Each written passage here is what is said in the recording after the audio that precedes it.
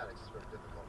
What we focus on is pollution removal, changes in water flows and water quality, air temperatures, carbon storage, effects on building energy use.